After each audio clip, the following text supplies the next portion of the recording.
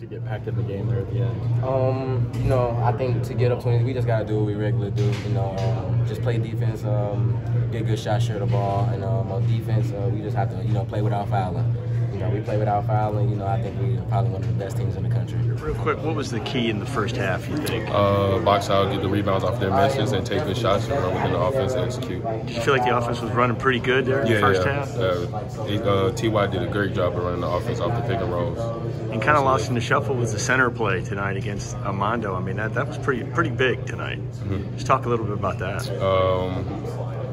You said the what play? The center play. Oh, yeah. DB? DB and Matt? Oh, great. Yeah, we told him before the game, the last game, you just got to make it very hard on him.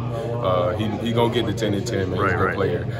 But you just got to make it hard on him. You got to body between the whole game. I thought it was a great win. We played a really, really good first half. Offensively, we were clicking.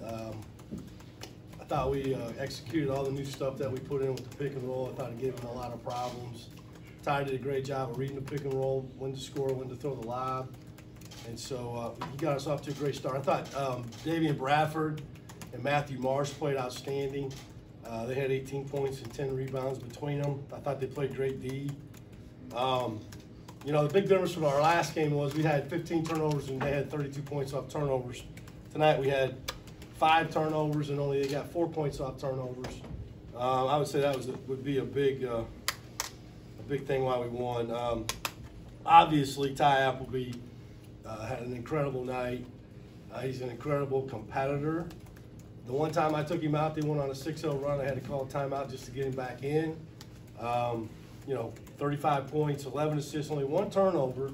As much as he handles the ball, that's an incredible night against an outstanding basketball team.